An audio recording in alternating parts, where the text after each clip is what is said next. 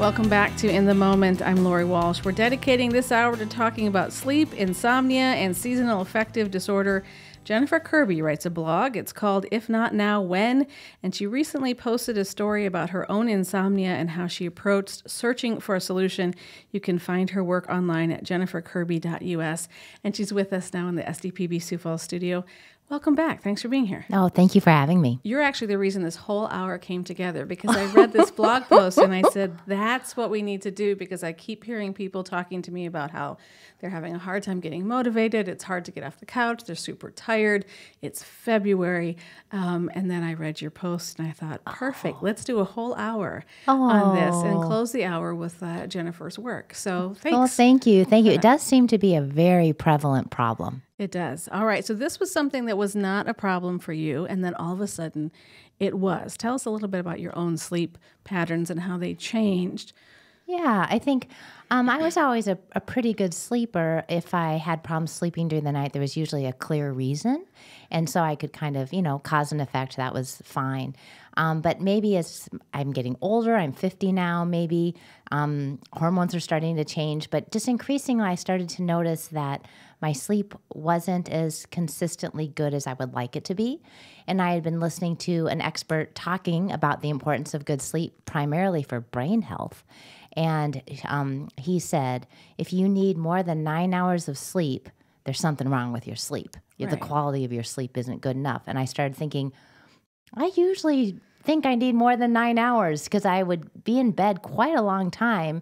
So it made me to start thinking about maybe it wasn't such a quantity of sleep issue for me, but more of a quality of sleep issue for me. And I love how you approach this, because you said, I'm going to put my business school research skills to work, and I'm going to start tracking.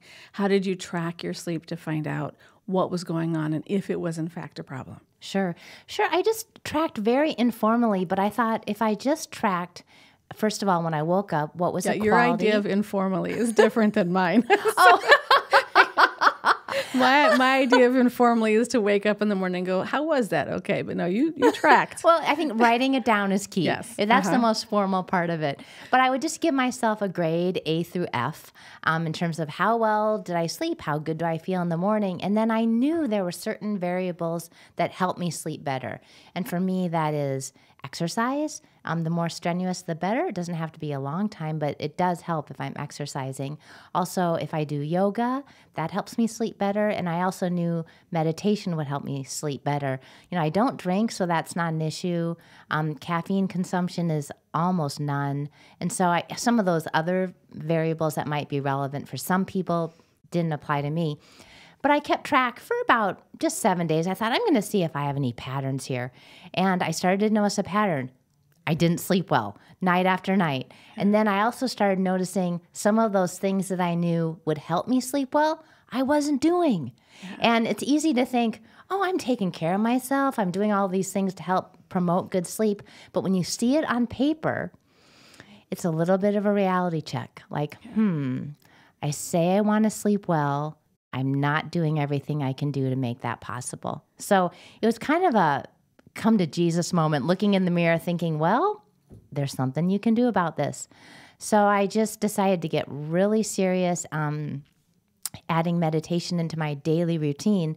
And in the past, it's something I've done on and off over the years, but it usually gets crowded out by other priorities. But I started to think, if this truly is a priority for me, I'll find the time. And so I started to do that, and there's a website I like. Tara Brach is the host of it. She has countless meditations, guided meditations on her site. And I started doing a 20-minute meditation during the day and then a 15-minute meditation before I went to bed.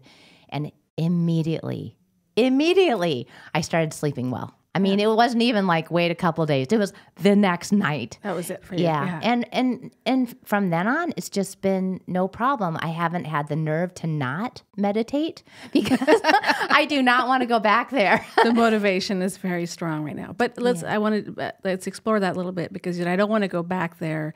And so many times where you're sort of living in a problem, whether it's poor health, your diet is just not right, and you kind of know it, but you're not doing.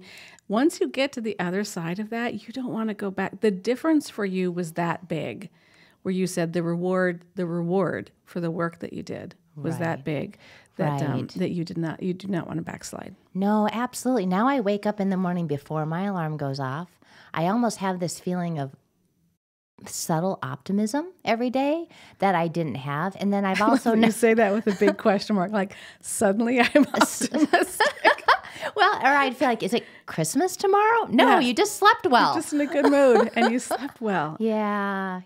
And 35 minutes sounds like a tremendous commitment, but then I would compare that to the hours of 1:30 to 4 a.m. Right. where I'd be lying in bed, and that's a much larger chunk of time. And so if you think of it in a pure trade-off, it's not such a large investment for a good night's sleep. Yeah. So as we go back on this hour that we were just talking about, nobody really dug into the idea of stress management. And you mention it in this column, not only as something that you really easily recognize that if you're stressed out about something, it will affect your sleep, but tying into this idea of meditation and how it worked for you. And to be clear, this isn't the solution for everyone listening. It's an example of how you found your solution. Exactly. But talk a little bit, if you will, about your personal experience. You're not a medical professional. Your personal experience with stress and sleep, or that sort of anxious feeling or anxiety in sleep. How closely intertwined do you just intuitively think those two things are? For me, and like you said, it's not the cure for everyone. I think that's what tracking can help you identify what works for you. But for me, they're huge. I would say about 10 years ago, I took an 8-week class called Mindfulness-Based Stress Reduction. And John Kabat-Zinn is a researcher out of MIT, started this curriculum, and our homework was to meditate, and we had specific things that we needed to do. And because I'm conscientious, I was always going to do my homework. And so I started seeing the benefits when I took that class. And I think your brain always wants to think. That's just what we're built to do. But with meditation, you keep bringing it back to your breath or to your mantra or to whatever you want to focus on. And it somehow calms down everything. And then that calming even, can sustain itself through the day and even into the night. And for me, it's been a huge, huge, huge change. I can't say it's going to work for everyone, but, it's free and no side effects. The side effects, I guess, are sleeping well.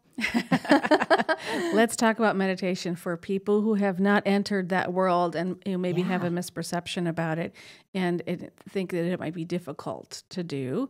You start with a guided meditation and a website that you found. So tell us a little bit about what you said Tara Brach. Yep, BRACH. So if you go to her website, for example, and there are many, I have an app called Calm, and I use the Calm app for a guided meditation. What is meditation to you in that context? Well, I really like her meditations. She has some basic meditations, so you can kind of choose that category and then look at the basic ones.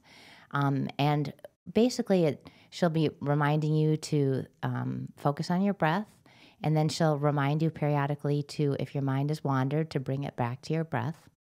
And they say it's simple but not easy. So that's, and it's nice, I think, having someone guide you through it. And then also when the meditation's done, you're done. So that's been really helpful to me. And then Tara Brach also kind of weaves some spiritual lessons into some of her meditations, which I appreciate too. And they're universal things that everyone would agree with are good things. So there's a lot to be learned there, I think. Yeah, she has a new book. I think it's called Radical Compassion. I think so. Have you seen that book yet or not? I've heard her talk about it. So the idea is just, again, and I want to get back to this idea of stress and sleep because it can be such a cycle for people when they don't sleep and then they don't have the energy to think clearly. They're forgetting things. I mentioned earlier in the hour, if I haven't got a good night's sleep, I start thinking there are other problems that don't really exist. So I'm like, I must be losing my memory. Well, no, I'm not. I'm just tired. Exactly. But this idea of coming again and again to compassion for yourself and for your life and for the world is maybe something we all need a dose of right now. Yeah. And what she says recently that has resonated with me is, let's say you have an unpleasant feeling. It's okay. There's room for it. You don't have to push it away or wish it wasn't there. It belongs. And so you don't have to run from it. And what a great reminder. Yeah. And again, for folks who are listening, I just want to wrap up. You can find Jennifer's work at jenniferkirby.us. I subscribe to your blog because I love your writing. Oh, thank for you. me, meditation might be writing. For someone else, it might be exercising. It might be actual meditation. We hope this hour has sort of helped empower people to pay attention to their sleep, how it's really affecting your life, because even your husband noticed the difference after you had sort of solved some of these problems in your life and said, you just look different. You don't have those dark circles. Right. You're a much, more vibrant human being to be around. And sometimes you wonder if it's not Christmas morning because you just wake up. Absolutely. No, my husband said, please don't stop. Jennifer Kirby, thank you so much for sharing your story and your words online. We appreciate your time. All right. Thank you for having me.